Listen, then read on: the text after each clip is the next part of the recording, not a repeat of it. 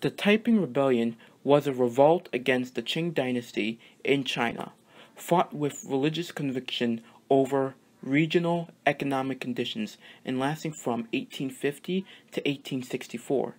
The Taiping forces were run as a cult-like group called the God-Worshipping Society by self-proclaimed prophet Hong Xiuquan, and resulted in the rebels seizing the city of Nanjing for a decade.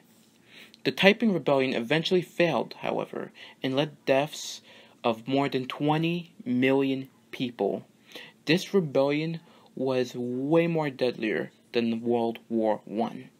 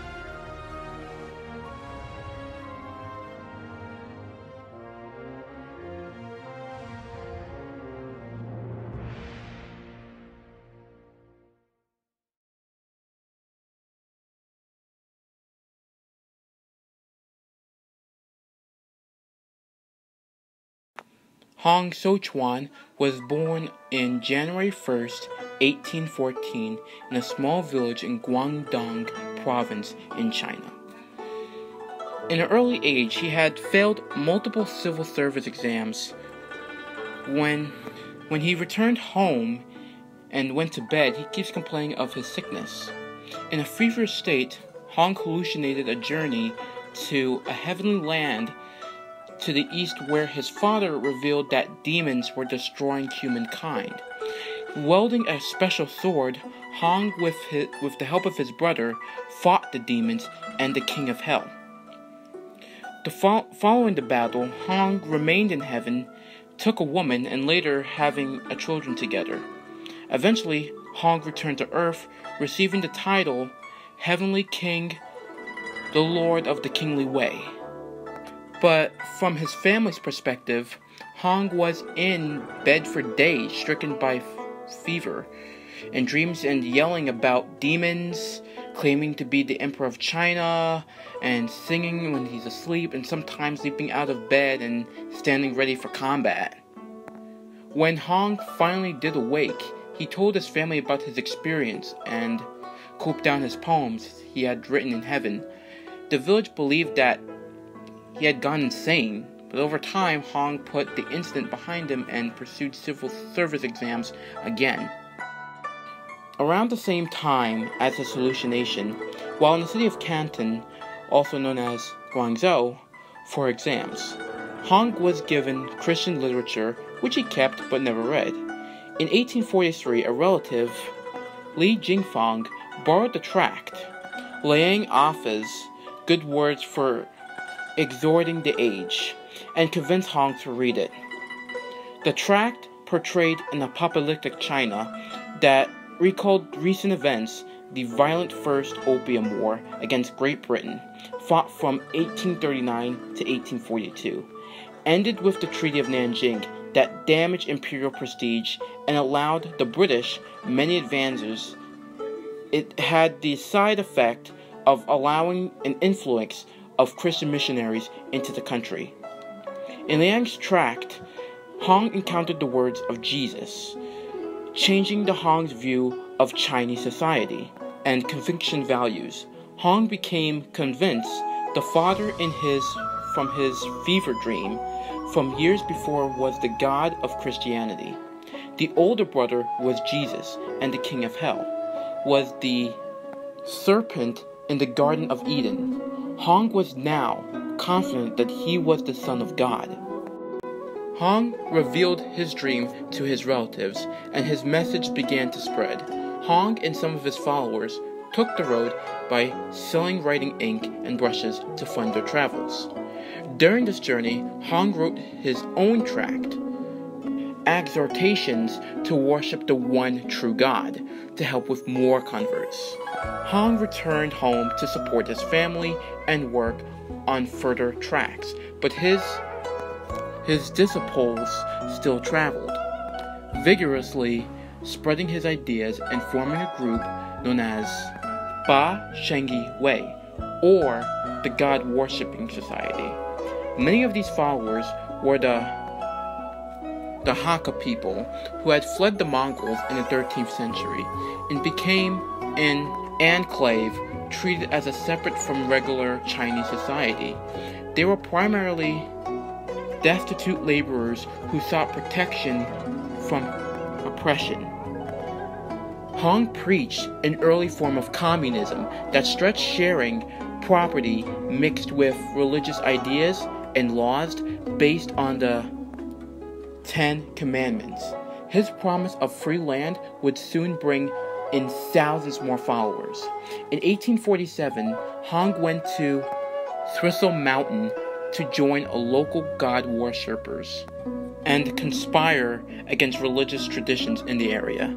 Numbering in the thousands, the God Worshipping Society grabbed the attention of local authorities who want to end the group's teachings and arrest some leaders. Religious visions were not confined to Hong. In 1848, Hong accepted as authentic a Thistle Mountain charcoal burner named Yang Shoucheng, who claimed to channel God, and a peasant named Xiao Chaghu, who said he channeled Jesus. Tales of angelic interventions from heaven to save local villagers abounded. Worshippers claimed to visit heaven physically during prayers. By 1849, the God Worshipping Society had expanded into 4 areas of China, which Hong treated as strategic points in his upcoming battle against demons, and demons that Hong soon revealed as the Qing dynasty itself. Hong's total control of his followers' lives tightened, calling himself the Taiping King. He decreed the separation of men and women with beatings for anyone who defied him. In 1850, alleging that Jesus had urged Hong to fight for heaven, Hong began to take arms and his followers. Soon, the God worshippers were buying gunpowder in bulk and becoming organized by military rankings. Qing forces and the God worshippers clashed at the end of 1851.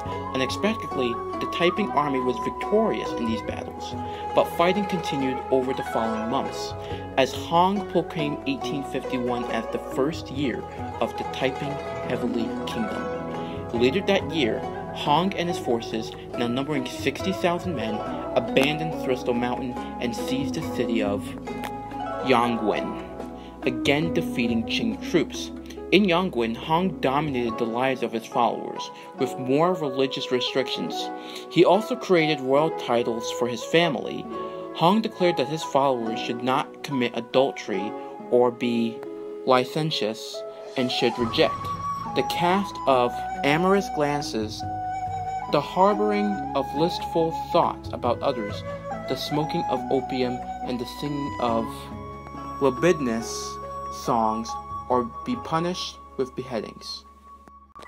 In 1852, Taiping soldiers snuck out of Yangon and began a trail of bloodshed that resulted their control of a significant portion of land that bordering the Yangtze River and the city of Tianjin, from which the Qing Emperor Fanshen was forced to flee. When Hong took Nanjing, by which time he boosted some 2 million followers after an attempt to seize Beijing, which was also known as Peking, was repelled. Hong chose to cease conquest and concentrate on building administration in Nanjing. The Taiping held Nanjing for 11 years. Hong stepped back from the most secular matters of governance, leaving that work to others who soon slipped into decadence that conflicted with Taiping religious ideals. One of these, the channeler Yang So-ching, claimed that God wanted Hong dead. The plot was thwarted. Yang was beheaded and his family members were slaughtered. In 1856, the Second Opium War broke out, with the West continuing until 1860.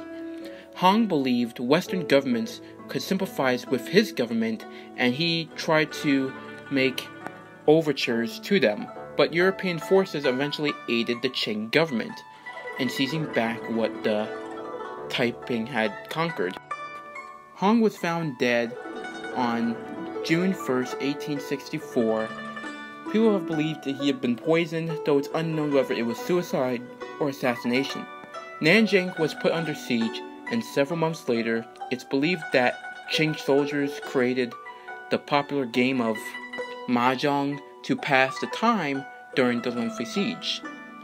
The Taiping occupiers were massacred, with some gathering in crowds and immolating themselves. Hong's son was named the new King of Heaven, but was later executed. Estimates vary, but the Taiping Rebellion is believed to have been claimed between 20 million and 70 million lives, making it one of the deadliest conflicts in human history. So that's the Taiping Rebellion, everyone. I hope you like it.